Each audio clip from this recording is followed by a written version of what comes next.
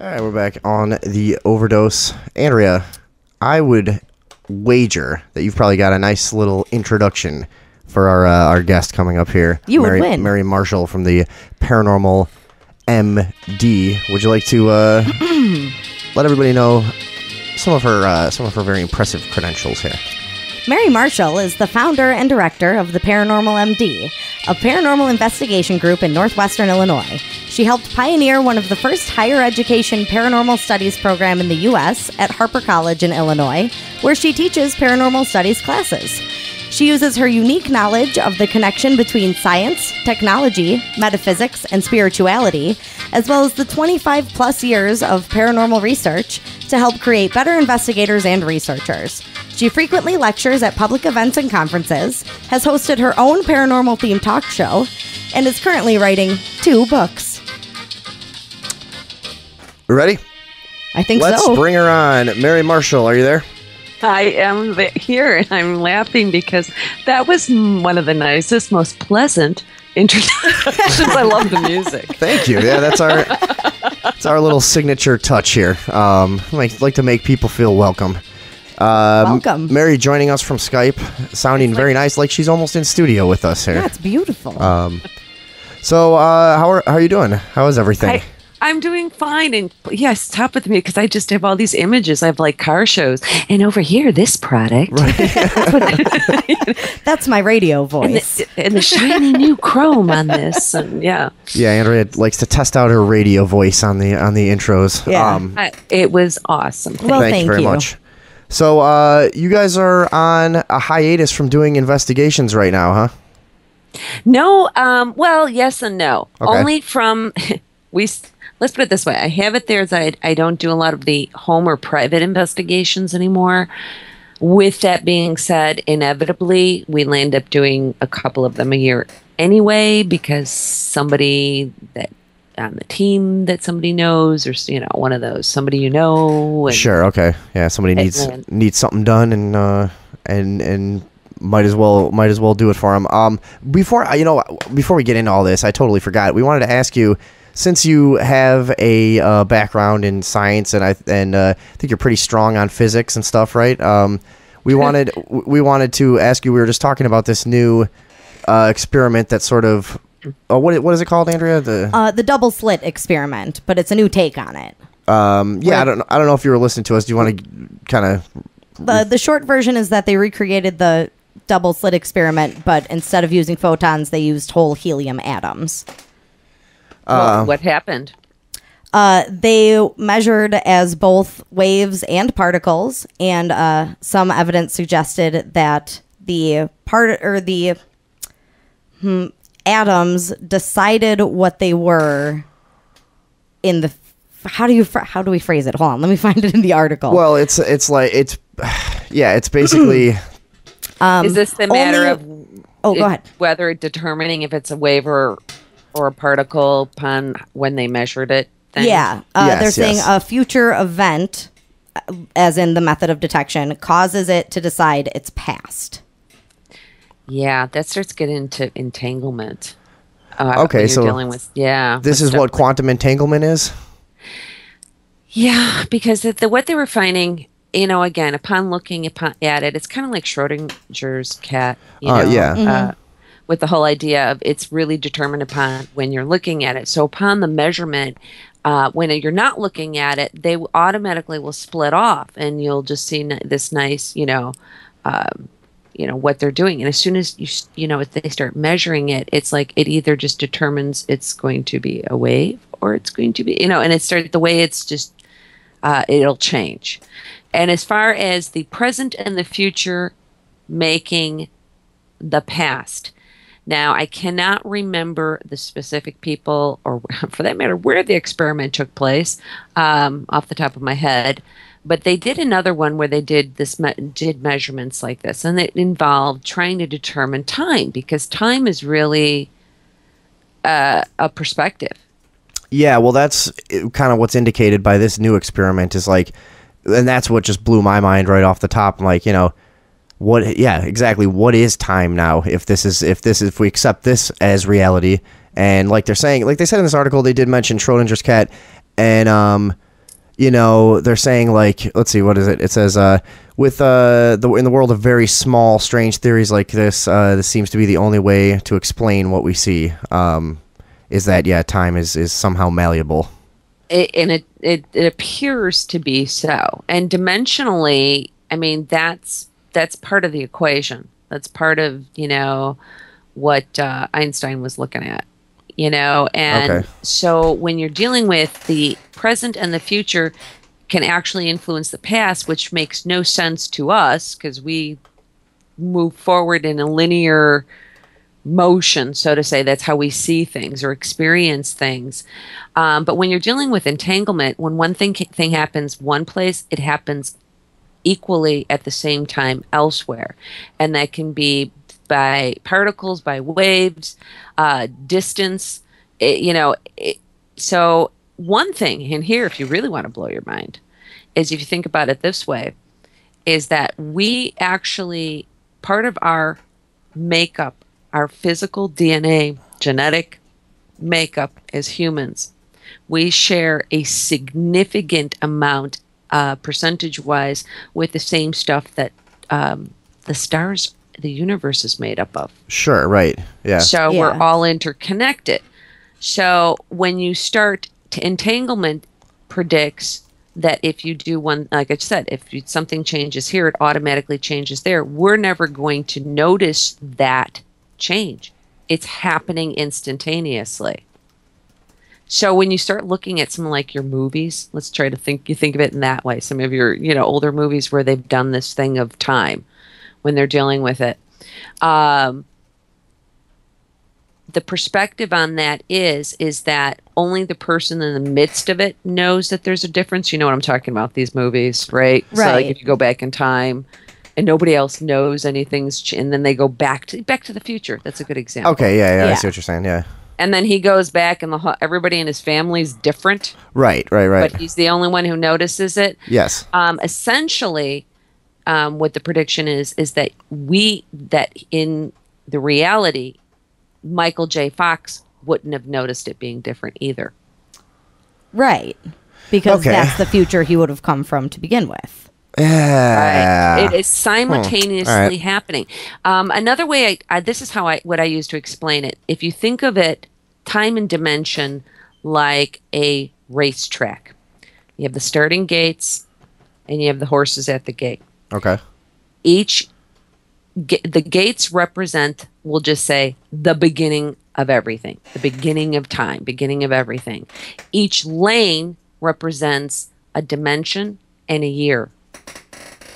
So you have year 1 occurring at the same exact time, year 2013, and the year 5030 is happening. Okay. So you're at this gate, the gates all open at the same time, and the horses take off. Now, each one of those lanes is a designated dimension and year.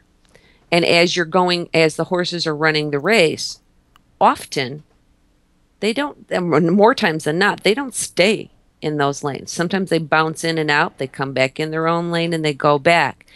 This is some of the explanation I will use for paranormal activity. Okay. Interesting. Because there is that crossover and you're kind of popping in and out.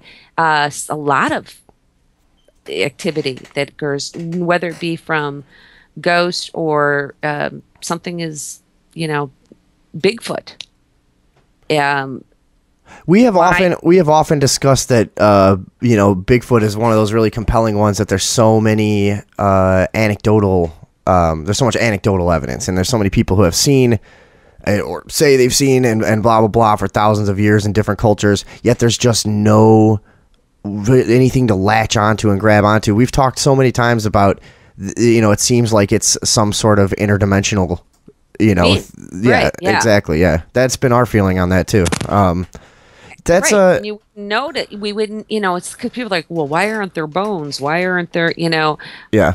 Well, this would explain a lot. It's kind of a root at a lot of the paranormal activity is just the idea of multiverse, whether you want to look at it as string theory, but just multiple dimensions. Okay. In universe. Now, some of the most fascinating paranormal cases to me are ones that seem to be an event that just replays, from another time, and for whatever reason, when the conditions are correct, you can witness this ghost ship or this, this thing that'll always show up. The girl falling down the stairs at that place in Wisconsin, and then she would, always appear in the same place.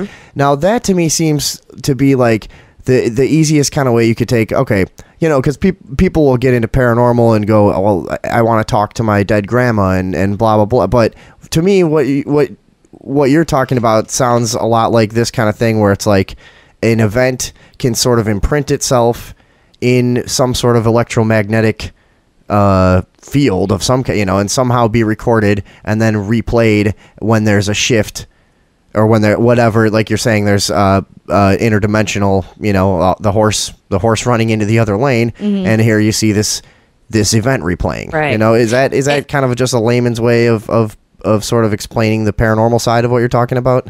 Yeah, and just to kind of clarify too, I know it sounds like a strange thing to use, but that using the horse race again and the racetrack is that if you notice all of the gates, it started at the same time. So there isn't a linear process. They're running, if you could visualize it, and that's how I guess the way to do it. It's visualize each year, each dimension running alongside of each other. Right. So when you're dealing with something like quantum entanglement, where everything is a wave and a particle, it is both. We would not consciously be able to identify one thing affecting another, one event affecting another, because it would automatically happen. And so it change every event at the same time. So if something we do in the present and the future changes something in 1950, I'm really stretching here just for the sake of making a point, we wouldn't be aware of it, because it is that circle that brings us back to, well, if we didn't do that in the first place, right? Right. It was always the future that had been created in 1950, whether it was the first 1950 or the second 1950. Right. It was always the future that created it anyway. Yeah. I know it is enough when you get into these types of topics that you could just feel like your head could just spin. Right. Yeah. Well, and it is. And I think the more you learn, the more you just open up new doors and new questions to marvel Absolutely. at, it is one of the only things that can make me wish I went to college. That is one of the only things that can do it.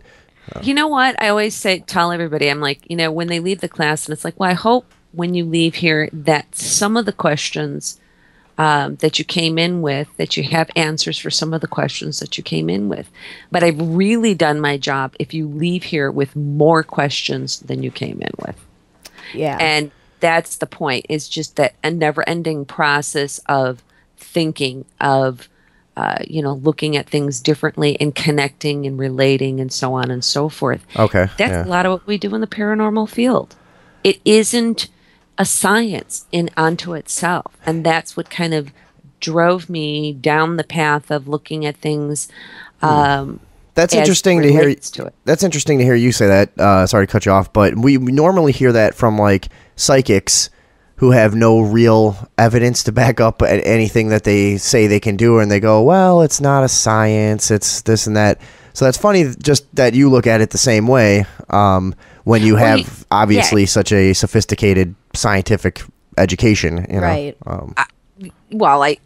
I don't have. I mean, as far as where I'm coming from, you're impressing us. Here's the thing: is that if you're looking at, a scientific method, the whole point of that is to be able to keep repeating it and try to see what that outcome is. You can't do that with paranormal activity.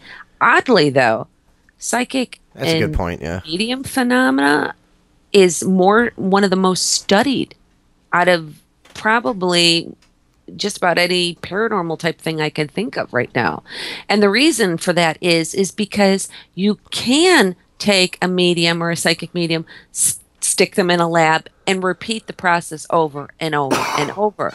And thus you are now doing one of the important things of what the scientific method is about. You can't do that because most everything else is so random. You can't repeat it.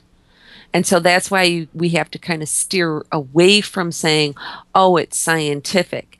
How I describe it is like if I'm doing an investigation with keeping the scientific method, basis for the scientific method in mind, blah, blah, blah, blah, blah, Right. you know, Yeah, yeah. and creating as many controls as possible. Sure, sure.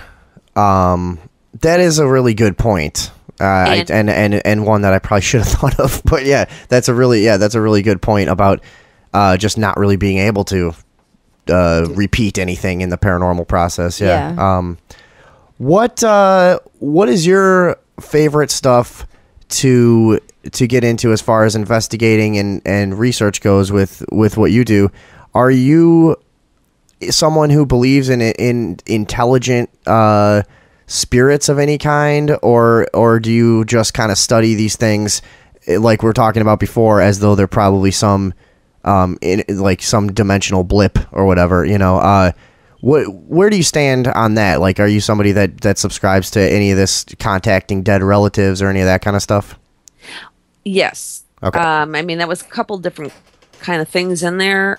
It's interesting because I have very equal parts as far as how my thinking goes. I mean, there's this very more logical and for way to say it, more scientific way to look at things, but equally as so as far as on the spiritual side of things. Because, some of the things that I do teach are things that make no sense, at least not in a logical scientific way. Okay. So because you're going to turn around and you're talking about all these certain aspects of things, theoretical or not, and that are in science. Sure, right, and then right. you turn around and say, well, but if you sage, and somebody could look at you and go, what? Right, so you kind of have to dispense of like the rigid parameters of how we define reality typically, I guess, through the scientific process, and you kind of you go down a much different road. Yeah. Because I have to tell, and I'll tell them, I have to tell you this. This is from observation and correlation and documentation. Those are my like 3 key things that I always like throw out there. And if you're using that and you have case upon case that this type of activity was going on, but when somebody went through and did a house cleansing and they used sage and they, I've personally seen it work myself. Yeah. Yeah. Exactly. Definitely. And there is not a logical explanation for it. There is not a scientific. However, there is a pattern, and that is all that we can do is report what we are experiencing or what the results are of something. And because what you're left with, that's what it is.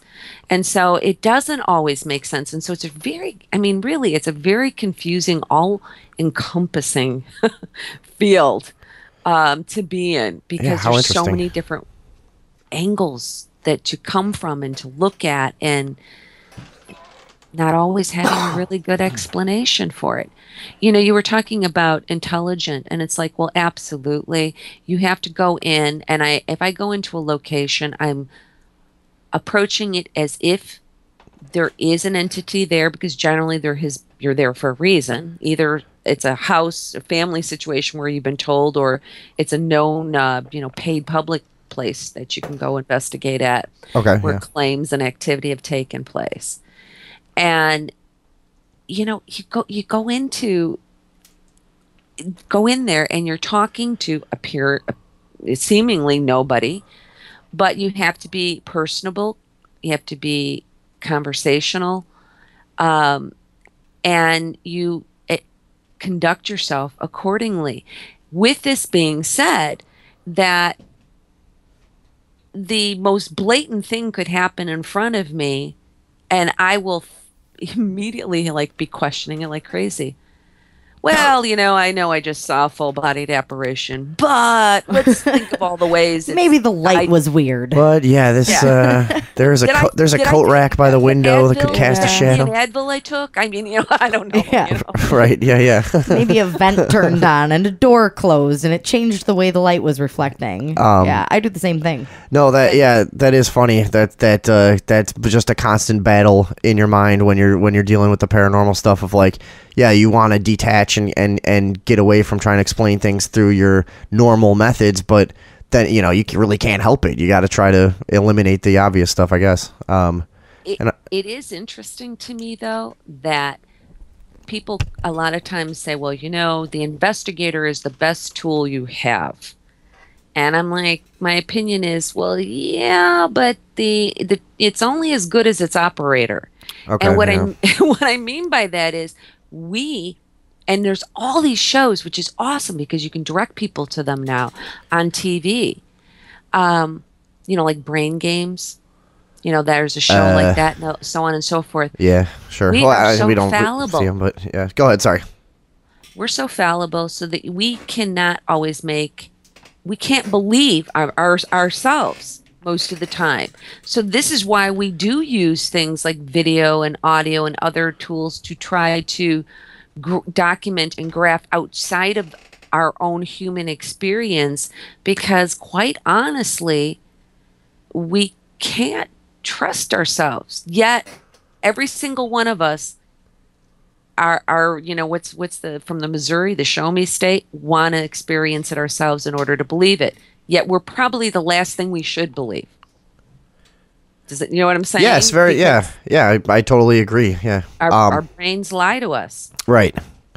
I want to ask you too, so, as far as tools for investigating go, do you use any, what do I want to say? The ghost box, and what was the other thing? What's it? I'm not sure. Yeah, whatever. So are you familiar with the ghost box or the Yes. spirit box or whatever? I think a bunch of names for it. Do you think there's any legitimacy to using that tool? Again, depending upon how it is used.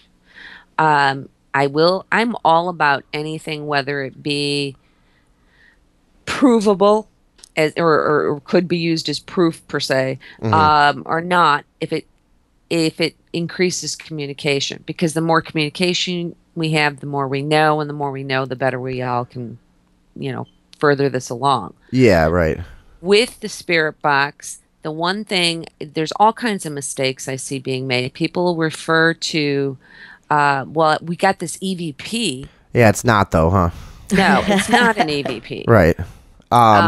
It's And I was just radio. gonna, for anybody who doesn't know, the spirit box is basically like an ultra high frequency scanner that's gonna sweep across a lot of frequencies. It's a broken radio. Really quickly, right? Exactly. Yeah. And that is oftentimes what kind of I don't know. It kind of holds me back from really feeling like it can have a lot of legitimacy, because I feel like there's just so easy to intercept.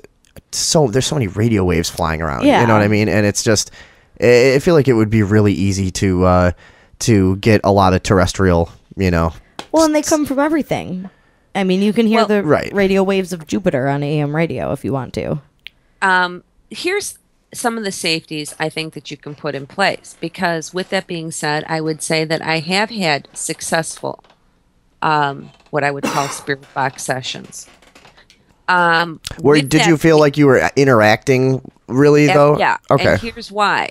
But you can't just go in, and this is the first mistake people make. They turn this thing on, it's scanning, it's basically, and again, it's a radio, with an old dial radio, but it's broken and it just keeps spinning. Right. Yeah. That's a good way. So it's constantly changing at an extremely fast rate. They go in, they'll turn it on, and they'll be like, oh, so is there anybody here with us? And then, you hear, Bob, and then something else. And it's like, oh, so that's your name? And then, and they'll be asking questions right away.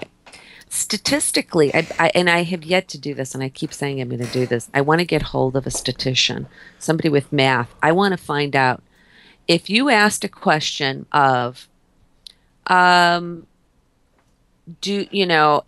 somebody we had a case like this, and somebody was a smoker. And so they smoked cigarettes, and the person was deceased. We're in their house. And the thing, I think, came out with the word smoke. Okay. And everybody's like, oh, this is a big deal. And I thought, if you ask that question, let's say I asked the question and I said, so are you a smoker? How many words would we associate and deem appropriate answer? As a Smoke, response to that. Yeah. Cigarette, cancer, breath. Mom. Sure. Oh, your mom smoked? Oh, Yeah. It just goes on and on. The Long Island psychic technique. Yeah. Well, and also, or so medium. many of those, Sorry. so many of those recordings are so garbled, and they're open to so much interpretation. All you need is a sound that sounds like one of those words. Right. It's easier if you record it. It's easier to listen to in a recording than when you're listening in person, because it's a little harder for whatever reason for our ears to discern between the white noise and what's being said often. But it's often clearer for anybody listening, by the way, if you listen back to it on audio recorder. Here's my suggestion. Do I think, though, that it is legitimate in that true communication happens? I do. And here's why. If you go into it and you turn the thing on, you ask validation questions that you know the answers to, and that cannot be answered by a ham radio or any other goofy thing, which, by the way, you can determine that by frequencies if you have the right equipment to push out any of those things being at cause. So you're staying very clear to specific frequencies that the radio might come across. Okay. But validating, so we're three of us are sitting in a room, and I say, so what color shirt am I wearing? What street is this house on? What room am I sitting in? It's very specific that have only one answer. Right. Mm-hmm. And that only you in that room know the answer to. Right. Now, if you get a few of those answers in a row, now you might be talking to somebody. Now we've had a couple people on the show that say, hey, there are certain times where you get 4 or 5 things in a row, and you go, hey, this is really happening, and other investigators have told us sometimes it even feels a little silly, like you'll just be sitting there talking to no one but then when it happens, I guess, a lot of people have been very convinced, and including you, I guess. What is the situation that you were in where you felt like you were really interacting with someone through the spirit box? It was a location that we were investigating for 3 years. And in some of the final investigations there, the last couple. Are we in a house, or? It was a house, but it was not a family. It was a museum. Okay, cool. And so we're in there, and again, the validation questions were being answered. Then we got into just, let's ask you questions about who we already were pretty sure from previous EVPs and so forth that were there. The name of the family name that was in this house for almost 60 or over 60 years was Wolf. During this thing, it was repeating this. It repeated it 6 times. Wow. But, and then I would ask, you ask things, okay, I'm trying to think of the questions back to it now, but whatever, I am sorry, I can't think of them, but whatever a lot of the questions were, we were getting some pretty good answers. Here's where it gets interesting, though. On the back end of this, when you're all done, so you've done your validation questions, you've gotten 3, 4, at least solid answers that there's just no way, and coincidence, not so much at that point, Right, yeah. And you move into a line of questioning. When you get more than one word, but let's say even if you're getting 3 words, and I'll say sentence, but it could be as little as 3 words. or long words. It depends on how many syllables are in each. And the thing comes back and says, um, you know, I don't know, my family name is Wolf. We'll just go with that again. Okay. Yeah. Family name Wolf. Right.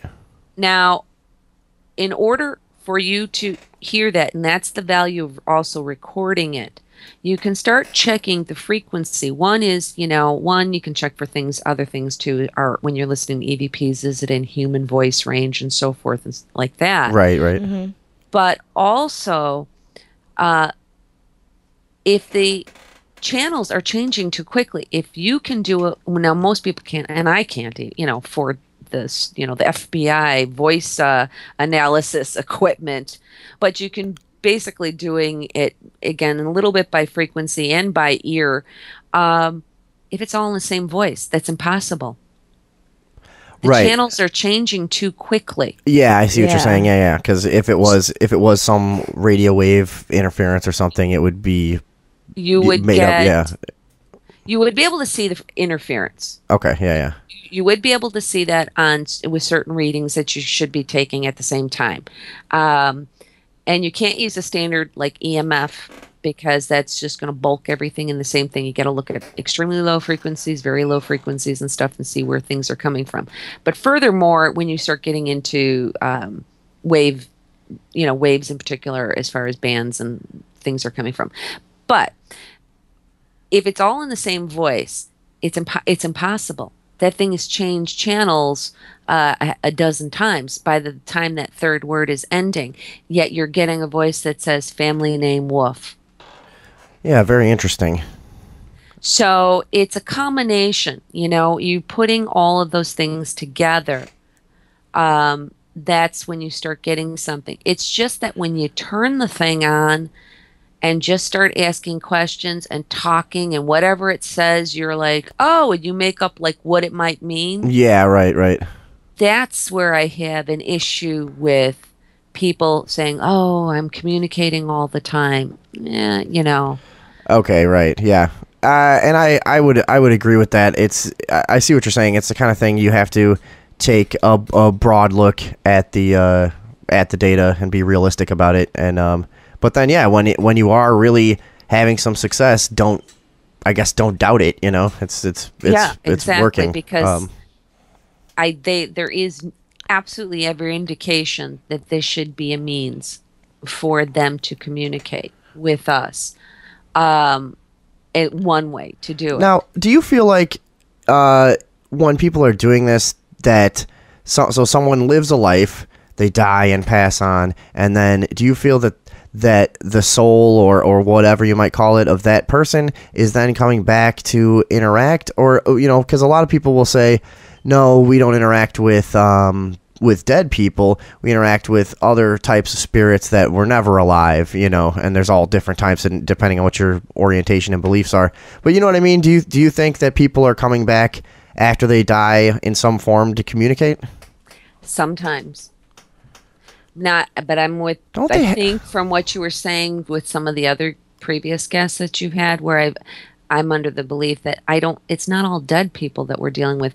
And that doesn't mean I'm talking about like some, like the Greys, alien type interdimensional being.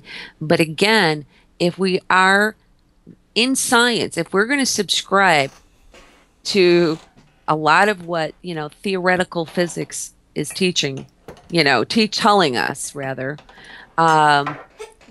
then we have to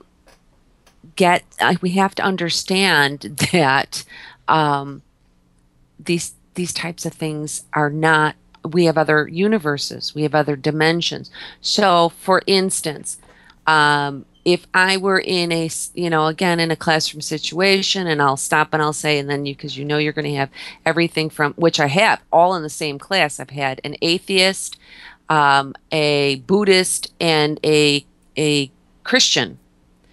You've got very different mentalities going on, belief systems. Yes.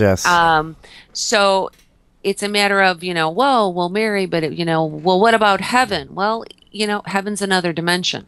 If somebody dies and they subscribe, and this is where culture comes in, it's a very underrated aspect of the paranormal field. Yeah. We've talked about that before, and how much an interpretation and a belief can affect a paranormal situation. Yeah. Well, because it's the old thing. If we know from what we know from what our interactions have been thus far that if Uncle Bob was a jokester in this life, he's going to be a jokester in the next. When he dies.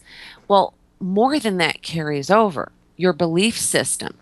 So if you're going to act accordingly, if you were raised, let's say, for instance, in Vietnam, they believe, and you're not buried properly, or if you were from the Congo or something, and you're not buried properly, in Congo, they're going to wander. You're going to be a wandering ghost forever. In Vietnam, you're going to be an angry ghost, and they're going to come back, quite ticked off at the family or whoever, and so this is almost a self-fulfilling prophecy in a way, where you go, if you believe it, that's where your soul is going. Okay. Yeah. Well, what you believe, you're going to act according to how you believe, just like we do now, right? As humans. So if we are now we don't have this body, but we carry a consciousness with us over that same beliefs. It seems that people, they act according to how they think they should act. I suspect, and I mean, obviously we don't know this, nor will we ever because of the circumstance, but I suspect that many, not all, but many people who die atheists, it is lights out for them. That's such an interesting take on that. So in other words, are you choosing to be a particle, or are you choosing to be a wave? There you go. Yeah. To bring it back around. Very nice. Yeah. And it's interesting that, most cultures have this way of saying, follow this path in life and you will reach XYZ in the afterlife. And, just all this create your own reality stuff that we've been talking about, that really all just fits in with that. That's like, and we tend to be kind of, not anti-religious, but none of us are like conventionally religious whatsoever on the show. We're all sort of just trying to figure stuff out still, and, right. So a lot of my life I've gone, what are these people talking about? What do they, why do they think that you're going to need to follow these rules and then you get whatever from some god or whoever? It's like, it makes a lot more sense that you're choosing your own reality by what you believe. Doesn't it, Andrea? Well, in a sense, we do in this life right now. And we choose our own reality. Yes, I wish I could harness that idea and use it a little bit more for my advantage. I know that it goes like I'm with you on that. Positive. It's easy to say, right? Yeah, and it's always like there's this idea of positive thinking and like just affirming yourself with your speech and the power of words and intentions. Yeah, words and intentions, meditation even and stuff, and it all seems to we're like just as a species just starting to just grasp this idea that we can change our reality through believing, but it's so hard to break out of this seemingly rock solid just place that we're in, this reality that we think we have, and to be able to break out of that and really change things is something I think we're evolving towards. I would say, but it's just kind of a conscious awakening across the board is, I think, occurring. But again, I think a lot of that has to do with going back to the millennium with a lot of the ghost shows when they started, and people talking about things and not feeling ashamed of their experiences or thinking that somebody's going to think they're crazy and so on and so forth. Yeah. That more and more of these topics are being discussed. And there's still a lot of places you can go. Sorry to cut you off. There's still a lot of places you can go where people will openly laugh at you for being interested in the parent. There's still a lot of segments of society that just haven't worked that into their to their perception and their frame of reference at all. They're just, still, I don't believe in ghosts, which is just such a over universes. I mean, so again, some of the ghosts aren't always just dead people. Doesn't mean that they're alien in the sense of, and I mentioned the grays because it's something that's foreign to us, in that way. But they could just be, it's just us, but not necessarily in always copy universes, in different dimensions and time. Residual energy may be like residual ghosts, which is not an intelligent. It happens. It goes on whether you're there or not, just to witness it. You're going to see, like you were mentioning something. A lady comes down the stairs, walks up to the stove, grabs a pot, and turns and fades away. Right. That's and it keeps playing like a loop. And that's the stuff that's a little easier to understand for me, where I go.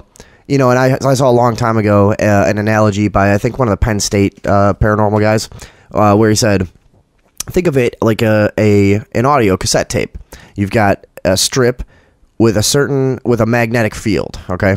And there's the tape is made of billions, literally, of just microscopic particles, just the tiniest little magnetic particles. And not microscopic, obviously, but, just tiny. So, you take, the idea, the way you record onto a tape seems to be like the best direct analogy for residual hauntings or specters or whatever, is that like this thing just literally got recorded, and when the person with the right VCR comes up, it can be replayed, Yeah. Or let me throw this at you though. Okay. Because here's the alternative to that as another possibility.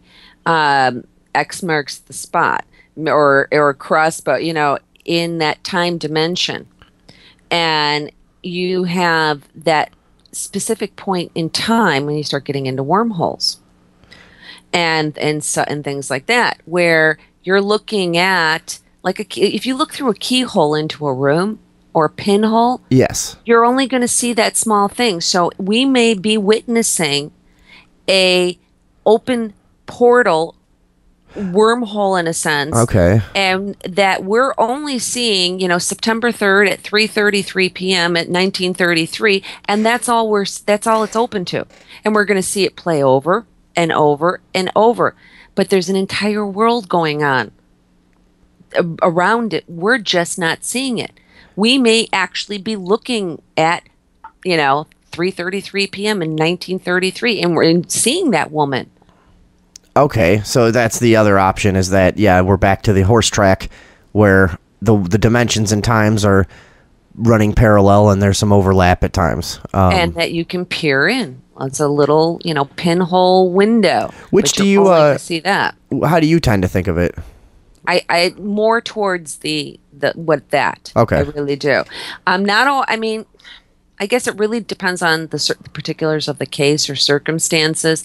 So I mean, that's maybe not even fair for me to say that, but maybe a 50-50. I'll just say it that way. It's a 50-50 of sometimes it being a trapped energy, imprinted, and other times I really do think it is more of a portal on the means of a wormhole situation, in that we're just seeing a window. Window in that specific point in time. Yes. Yeah, I see. Yes, that's probably a little more sophisticated way of looking at it. I would agree, I guess. And since you mentioned a couple times, I'm such a UFO and alien person, and just a complete freak for that stuff. Do you get into that stuff at all? And does that fit into your interdimensional musings at all? It is something that I've been getting more into. My forte and how I started out was more ghosts and hauntings for years and years and years. Yeah. But as things went on, I needed to learn more in those fields, even down to, and then when I was doing my own radio show, when I was doing the Paranormal MD radio show, which hopefully will come back on the air. Yeah, you'll have to keep in touch. Let us know if you're back on. We'll definitely listen. Yeah. But that kind of thing, I was expanding, and I got, when you talk to somebody like Stanton Friedman, and if you're a UFO alien, Stanton Friedman, he's a nuclear physicist. He's testified before congressional hearings on alien UFOs. Yeah, I didn't know the name right offhand, but now I know who you're talking about. Yeah. Okay. Brilliant. Right. Man, and I have him on the show, somebody like that on the show. And so those things keep making me research more, just in the sense for the guests. And so through the years, I've got more into that, and even conspiracy. I find it interesting and fascinating. I think an argument can be made either way for a lot of things. However, just like the paranormal, there's that certain percentage that just doesn't make sense. You don't have an explanation for. Yes, yeah. And when you say conspiracy, do you mean like just a lot of the explanations for like geopolitical events that people would generally consider to be sort of crazy, like because conspiracy has become such a murky kind of word to you. It's like, right? It could be like a JFK thing, or it could be referring to Roswell or something. Yeah, right? Yeah. So what do you mean? What kind of conspiracy stuff have you gotten into? Well, just in again, some of the UFO stuff, some of the UFO alien, because it really is a good combination at times, because there is definitely cover-ups. Oh, anyone that looks into it whatsoever, it doesn't take very long for you to realize they've slipped up enough times and they've let enough stuff out to know, like, yeah, they're definitely doing a lot more investigating than they're letting on, and they have been since the 40s. Yeah, absolutely. It's pretty apparent, and they weren't always very good at their cover-ups either. There's some pretty hilarious ones. Roswell is the classic example of just a complete free for all of people, just offering up the wildest explanations back to back. Just, no, it was this. It was this. Well, no, actually, we recovered some particle, or some materials from a weather balloon, and but the day before they had said it was a UFO to the newspaper. Like the first Air Force guy was just like, yeah, we got a UFO, guys. Like, you didn't know they weren't supposed to tell anyone.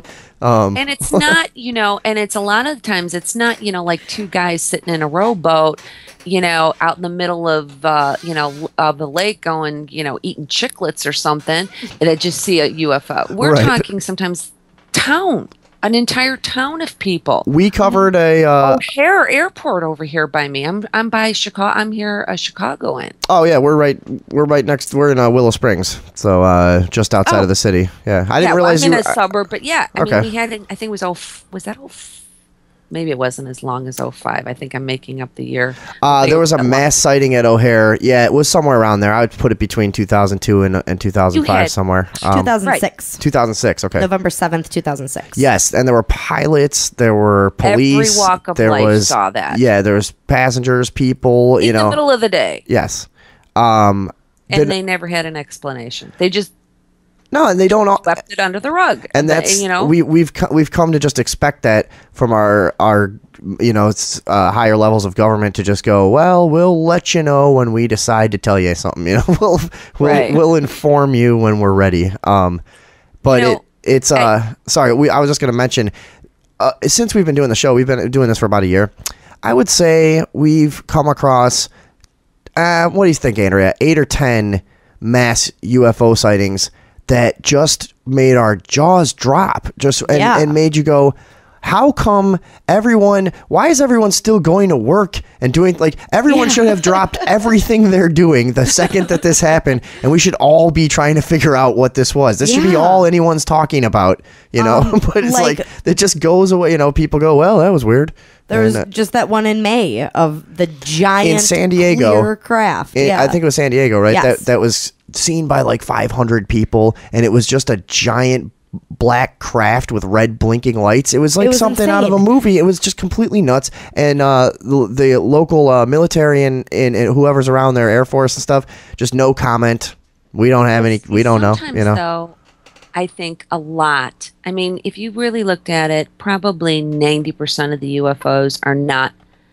they're unidentifiable to us. Right. But they're somebody's. They're ours. They're another military, another country. They're crafts that we don't even know about. And I'll say crafts. NASA is sending up. I can't think of the name of it. It's on July 3rd of this year. It's going to be the second attempt because of some weather balloon issue they had or a shoot issue with it. This thing is ginormous, and it looks like a UFO. It looks like your traditional round disc, but with like windows and decks on it. Like a God, would I love to ride in one of those?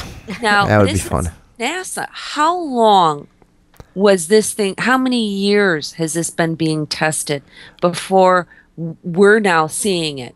So how many times did people see this I'll tell you, along with other things? 58 years. They've been reverse engineering that the UFO that crashed in Roswell ever since then. That is there's a lot of evidence of that too. There's been so many guys that have done deathbed confessions that go, look, yeah, we've got a UFO, we're working on the technology, and it's no secret that at certain levels in government, technology is at a point that we won't see as consumers for 40 years, Right.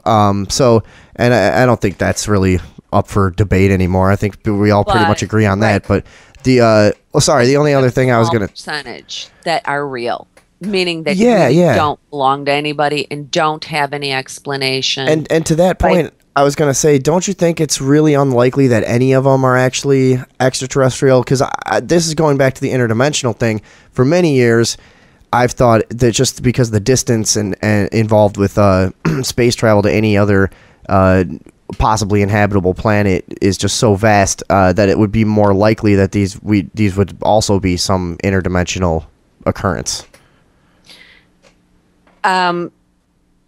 Yes, I guess what I'm trying to. Oh gosh, this gets so heavy into the things.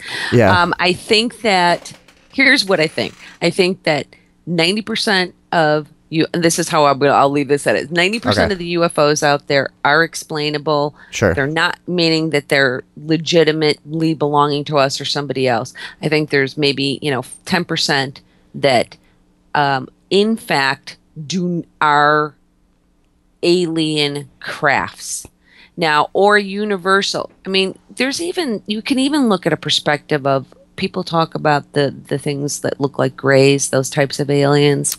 Yeah. That could be us 5,000 years in the future. Mm-hmm. Yeah, no, that's definitely one that gets thrown around. The other one that's really fascinating is that they could be creatures from inside the Earth. I don't buy that. There's been that's where she draws the line. Yeah, it's a fun theory though, and there's been a lot of footage caught of UFOs emerging from like lakes and oceans and they like. There's a whole USO phenomenon, allegedly. Have you ever looked into the Hollow Earth? No. No? Should I? Yeah, it's pretty weird. It's someone like you might be able to look at it and immediately go, well, here's why this is bullshit. This is totally debunked, But for me, it's been really fun. It's one of those things that's backed up by a ton of just like cultural legends and this and that. It's one of those things that almost every ancient culture has this story of different beings that came out of the earth, or tribes that ventured into the earth and never came back. There's stories in modern culture too. There's like Air Force and whoever, people that say they have flown into the hollow earth. It's pretty fascinating. It's basically the idea that the earth, instead of having just a giant sea of magma and a core, that there's actually an inner star, that the earth is sort of more like an atom, I guess, and with an inner like nucleus, is that what I'm thinking of, or am I thinking of a molecule? Yeah. But anyways, the idea that there's like an inner star and that gravity is working more like on a space station, where it like you could stick to both sides of the Earth's crust. So if you're standing on the inside, gravity's working the opposite way. So there's an entire hollow, concave, whatever, Earth in there, you know. But according to our Earth, I mean, with what we do know, Earth science wise, and what we can look at, I don't see how they could come up with that because we know what's in there. Yeah, they'll say that we don't. There's plenty of people that will say that we don't. I've never seen the core of the Earth. But anyways, that's where Mary Marshall draws the line. Is the Hollow Earth. But no, that's fine. It is. I got into it specifically because I sat down one day and I just started thinking about. I'm going, man. Over my life, as I go into each new era, it's so profound how many things turned out to be a lie. How many things I grew up thinking that I had to research my way out of. So I just sat down one day and I just thought, what is something that I think is just completely insane and probably has no merit? And I thought, Hollow Earth theory. And wouldn't you know it, I spent 2 hours on YouTube and now I'm convinced, you know. Yeah, that is absolutely what's going on. That's the problem for all of us. There's so much. It's so easy to make an argument for things. You know, when you look at a lot of the, whether it be books or YouTube or television shows, we're not always getting all sides to something, and you can make something pretty compelling. You know, an argument for something pretty compelling according to it, but then certain pieces of information are left out. Sure. Yeah, as is so common with stuff like Ancient Aliens and whatever, you know, they'll put together a really convenient thing using an out of date interpretation and a translation that's been proven wrong 25 years ago and stuff, and then presented as fact. And then when you're watching it, you're like, holy shit, I can't believe this. Why don't more people know about this? Yes, this is the Anunnakis were definitely in Sumeria. There's no disputing it. This should be bigger news. Yeah, exactly. But no, it is amazing how easily tricked we are. It really is. I bet you if we took and started looking at a lot of the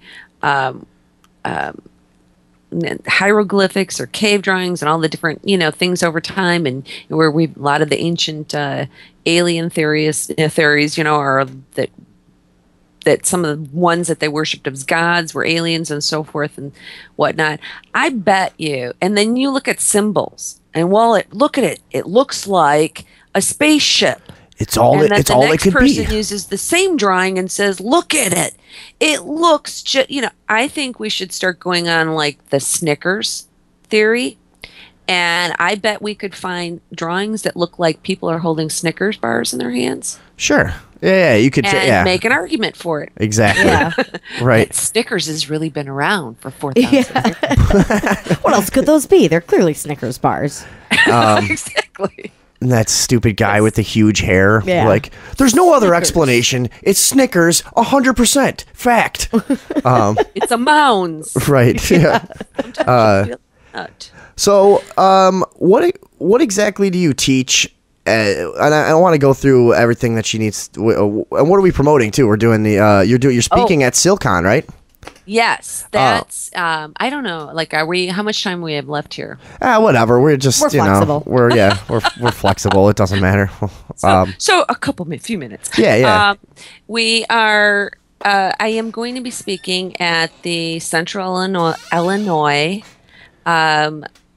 It is they're doing an awesome kind of cool thing there because it's not your typical paranormal conference. Right. Yeah. It's got been gaming there, horror, anime, wrestlers, and you know, I kept joking about that. I'm like, does that mean I could dress up? Oh yeah, I'll be wearing a costume. You'll fit right in. We're gonna be there. Yeah. We've got some ideas. That'd be nice to meet you in person then. Yeah, it's gonna be fun. We're gonna get to meet a bunch of our guests. Yeah. And a few other people that we've made fun of. Yeah. So that'll be. And we just realized too. There's like a couple of people that we've kind of made fun of a lot on the show, like local kind of hacky investigators, and. Whoops. And then we realized we're going to be at this convention, and the whole thing, I guarantee you, is in one room. We're just going to be staring at each other all day, you know, just trying to avoid eye contact, you know. But anyways, it is going to be a really fun event. And what did you didn't say, what is your what is your presentation going to be on? It is going to be on entanglement, the undisclosed truth, and it's basically kind of touching on a little bit of some of the things that we talked about here on the show tonight, and then just elaborating on that and kind of tying it in, because I think one of the things I think that bothers me about the ghost haunting side of the paranormal field is when you look at somebody like MUFON, for when they're dealing with the UFOs, they're much more organized than we are. They're much more the information is accessible from one party to the other. There are protocols that all have to follow, investigators, specific things that they have to do when investigating and documenting. Now, I'm not proposing that the ghost side has to do everything the same, because we know in science it does. We want people to try different approaches. But we have noticed that difference in those networks for sure. Yeah, it's huge, and it's been serious. It's also been very division, meaning you've got your UFO alien crowd, you've got the ghosts and this hunting, and then you've got the cryptids, cryptozoologists. Sure. I always joke about it, say like the ghost people want nothing to do with the alien, especially if it's like alien abduction or something. Then you've got the UFO alien who want nothing to do with the cryptozoologist, and then you want the cryptozoologist who wants nothing to do with psychic mediums. And then you've got the psychic mediums who are the only ones who, for the most part, will deal with them all. And then you have the scientists who want nothing to do with any of it. With anything, yeah. Yeah, it's just all you idiots get out of here. If we could kind of unite with those different little ones in there, it would give us a whole lot more power and more voice, and probably definitely be further along. Yeah, well, we've talked a lot before. Like, why is there not a MUFON for paranormal sightings? Right. Why? That seems like such an obvious thing that should be going on already. And I'm sure there are some small attempts at it. There's probably some sites out there, but there has not been any sort of unified. What was that noise? I don't know what that was. All right, I thought she hung up. I'm sorry. I was I heard like the Skype hang up noise. Like, oh no, what happened? But yeah, there's no sort of with you. Yeah, this guy's rambling out of here. But no, there's no sort of unified effort made to sort of start building a database for the paranormal like there has with the UFO at all.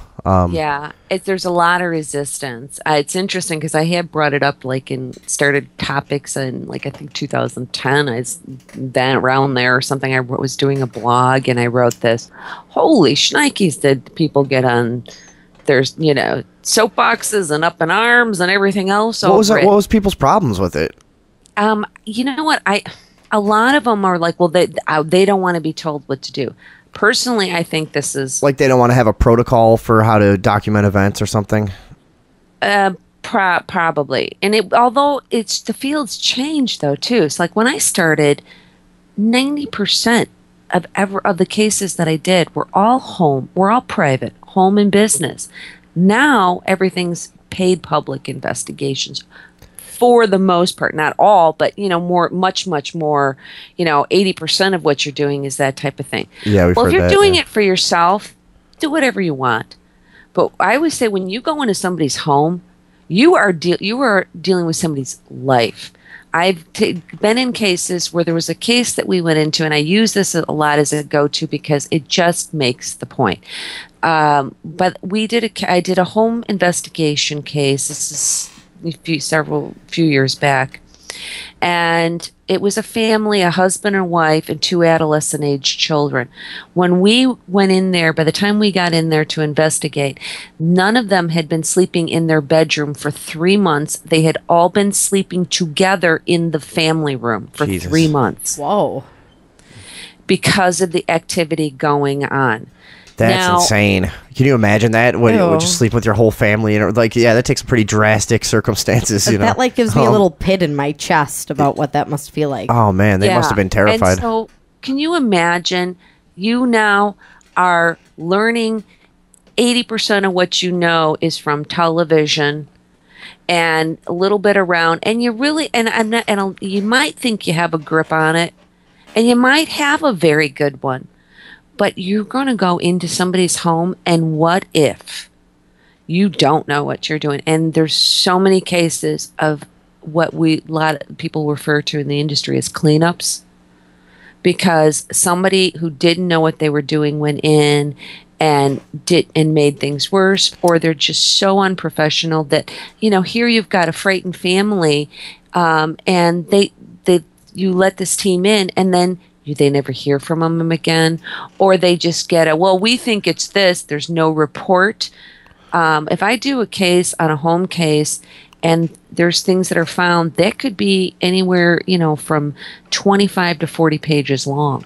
Yeah, I would imagine. Yeah. And people aren't, and so I feel that a lot of the people who don't want this organization are concerned that they're going to be booted to the curbside because they're not going to, be good enough or know or have the right whatever. Yes. That this might. But if we get a governing body that, sort of like our country, not the greatest, we all know all the problems with it, but it's still, regardless of how we feel, one of the better systems out there government wise. So if you take this down to, we have a governing body that we elect and can oust out at any time, just to set up just to get more like MUFON, certain criteria. I think that if investigators are going into the home, that they have to have a higher standard of education than if they're doing things for themselves. Yeah. Okay. Yeah. Problem is trying to get that education out the right way. And that's partly part of what you're doing, right? Yes, except it's not credited. It's not credited. Really? Is that right? Here's the problem with it, is because, again, starting right at the beginning, determining what is needed to not only satisfy what you need to know if you're going to be working in the field, but also to satisfy the college. Let's say it's a college. There's academic standards. How do the other how do the people at the colleges where you work look at you as? I mean, do they think that what you're doing is kind of wacky and out in left field, or are they generally interested in it, or you get like the same level of respect that a stuffy old physics professor gets, or how do they treat you? Well, the physics department will have nothing to do with it. Okay. And I always find that ironic in general, because you have a lot of people, they're teaching physics, and they're like, well, even if they may have their own personal opinion on it, and that they're in a sense that they're okay with it, they will never cross over, because it is literally said, but if I do this, then what I'm doing here is not going to be taken seriously. I'm not going to be taken seriously, and the work I'm doing is not going to be taken seriously if I mess around with all this goofy, theoretical paranormal stuff. Oh, you mean like the theoretical physics you teach? Theoretical? Yeah, exactly. Yeah. And so he'll spend all day reading about that Higgs boson character we talked about, but any of this stuff is no good, and it's kind of a shame, because if probably they gave you a chance, they would see that a lot of what you talk about and what you believe is rooted in physics, right? Yeah, and we need them. That's the thing. As I look at it, most of what investigators do, we like to think that as the layman investigator researcher that we're doing something with some sort of scientific basis to it.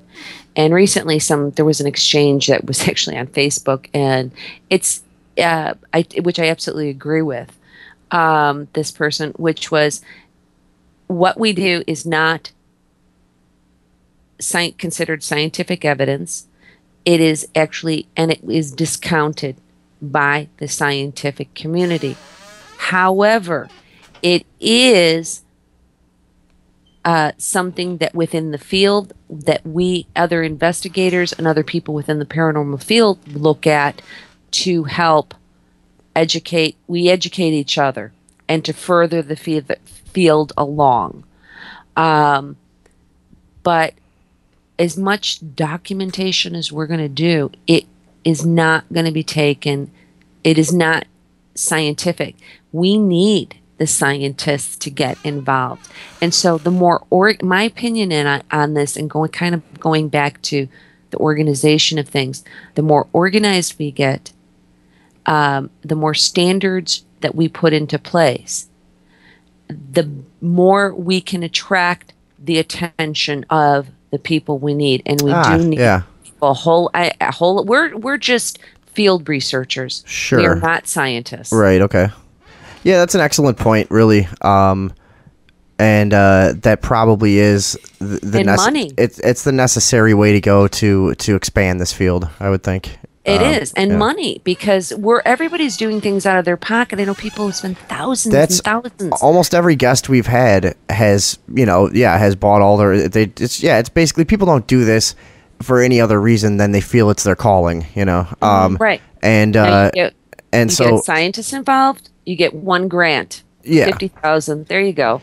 Yeah, and the most of them they're not making any money. They have, a few of our guests have a tiny office somewhere, but most of them work out of the house. It is very, very kind of a rogue field still.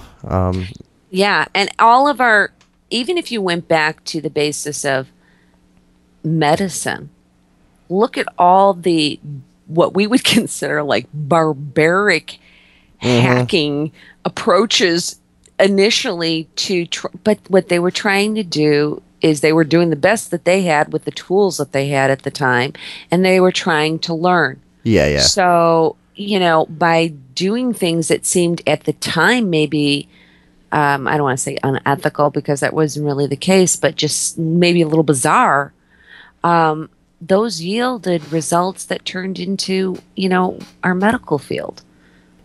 And, and so on and so forth. That when they started, people looked at them much the same way and thinking, what? Like, what are you talking about? Right, yeah. It's sort of like going back mold, or something completely different that we always use as the go-to. What do you mean the world's not flat? Yeah. I mean, there's hundreds of examples of advancements in science that people resisted. It's denied. That's part of human nature, I guess, too. And like what we were talking about before, maybe what we're evolving towards getting out of that construct. That so many people are stuck in of just hey, reality is as I know it, and I'm not changing my mind. Right, and anything that challenges that is hogwash. And boy, do people really subscribe to that, because I am a believer that people are going to believe what they want to believe. Oh, yes. Yeah. And maybe Preach that goes back That's a big to we theme all here. create our own reality. Yeah. And to bring it around full circle, that's got to be our way of wrapping it up, because we got to get out of here. Can I give the dates? No, we're gonna. No. That won't be necessary. Check this out. Ready? I'm ready. Mary Marshall will be speaking at Silicon, which is taking place in Mattoon, Illinois, August 21st and 22nd. Is that it? I bet. I love that. So, also you can get out and take some classes if you're in the Chicago area. Where are you at? Harper and COD? And Harper College and Palatine, College of DuPage, and Lake County College. This and next month in Highland Park, I am going to be teaching a 3-week class at the Infinity Foundation, Ghost and Spirit Entities. Cool. Hey, maybe we should get out and take a class. Yeah, why not? Yeah, we might be sitting in your classroom soon. This was a lot of fun to talk to you. Certainly very interesting, and you definitely have a talent for talk, and I hope you get back. I hope you get back on the radio. I'd listen to your show anytime. Yeah, absolutely. Well, you guys are awesome, and I just want a recording of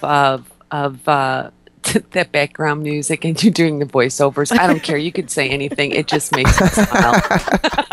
Yeah, we'll just send you a compilation of of all of our intros. Yeah.